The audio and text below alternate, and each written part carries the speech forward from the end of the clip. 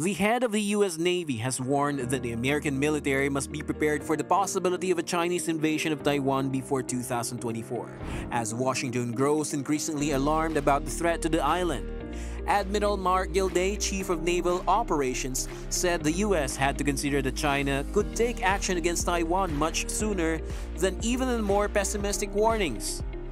The debate in the US about when China might invade Taiwan has intensified since Admiral Philip Davidson, then head of the Indo-Pacific Command, told Congress last year that the Chinese military could take action against Taiwan before 2027. Davidson's warning was partly downplayed at the time, but officials have intensified their warnings over the past year. When we talk about the 2027 window, in my mind, that has to be a 2022 window or potentially a 2023 window. Gilday told the Atlantic Council on Wednesday, "I don't mean at all to be an alarmist. It's just that we can't wish that way." Gilday's comments came 2 days after U.S. Secretary of State Antony Blinken said China was determined to pursue reunification on a much faster timeline, after deciding that the status quo was no longer acceptable. China claims sovereignty over Taiwan and has warned Washington not to encourage pro-independence forces in the country.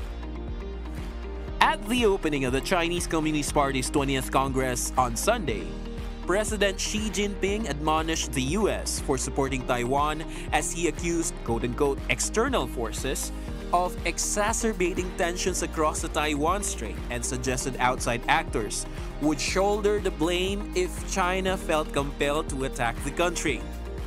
Underscoring the mounting concern about Chinese military activity near Taiwan, which has increased in the wake of US House Speaker Nancy Pelosi's visit to Taipei in August, Joe Biden has on 4 occasions as president warned China that the US would intervene to defend Taiwan from an unprovoked attack. Bonnie Glaser, a China expert at the German Marshall Fund, said the 2027 timeline was baked into US thinking, particularly in the Pentagon and the intelligence community. But she said it seemed to be based on an assessment of when China would have the capability to invade Taiwan rather than on intelligence that provided information about Beijing's intent. "We can't rule out anything, but stating that there is a 2022 or 2023 window is sheer speculation. I think it's irresponsible," said Glaser, who was skeptical of the view that China had to set a goal to invade by 2027. However, as US officials sound alarms, Congress will soon vote on legislation that would fund weapons allocation for Taipei. The defense spending bill authorizes $10 billion over 5 years in what would be the first case of US funding weapons sales to Taiwan. Taipei has previously paid for American weapons that have been approved for sale by Washington. Beijing considers Taiwan a rebel province and has never ruled out recapturing it by force. The island has been de facto independent of China since 1949, at which time Chiang Kai-shek's nationalists took refuge there after losing the civil war on the mainland to communists, making it the heir to the Republic of China founded in 1912. Gilday's prediction, made on 19th of October at a conference organized by the Atlantic Council, not only anticipates the Davidson window, but also the Taiwan window. In October last year, Taiwanese Defense Minister Chiu Kong-cheng warned that China would achieve the capability to launch a large-scale attack against the island by 2025. Gilday's release is in line with what Asian News reported in late 2021, with the possibility of Chinese aggression on Taiwan before Taipei receives a major anti-ship missile delivery from the US scheduled for 2023 and 2024. In his speech, Gilday emphasized that the US fleet must be ready for a war scenario along the Taiwan Strait. And this is not because of Xi Jinping's bellicose words at the opening of the 20th Chinese Communist Party Congress, but because Beijing has been realizing its goals ahead of schedule for the past 20 years. However, the US government leadership seems to less certain on the Taiwan issue. To soften the blow after Gilday's statements, the White House National Security Council spokesman declared yesterday that there is no reason for a conflict in the Taiwan Strait. On 17th of October, however, Secretary of State Antony Blinken warned that China is pursuing reunification at a faster pace. Under the Taiwan Relations Act, The US is committed to defending the island. Adopted in 1979 after the formal diplomatic recognition of Communist China, the act does not specify the actual nature of Washington's commitment to Taiwan, a strategic ambiguity that produces continuing tensions with Beijing. Asked how the US should respond to Xi's warning at the 20th Party Congress about Taiwan separatism, Admiral Mike Gilday, chief of the US Naval Operations, said, "It's not just what President Xi says, but it's how the Chinese behave and what they do. What we've seen over the past 20 years is that they have delivered on every promise they've made earlier than they said they were going to deliver on it," he said in a discussion hosted by the Atlantic Council. So when we talk about the 2027 window, in my mind that has to be a 2022 window or potentially 2023 window. I can't rule it out.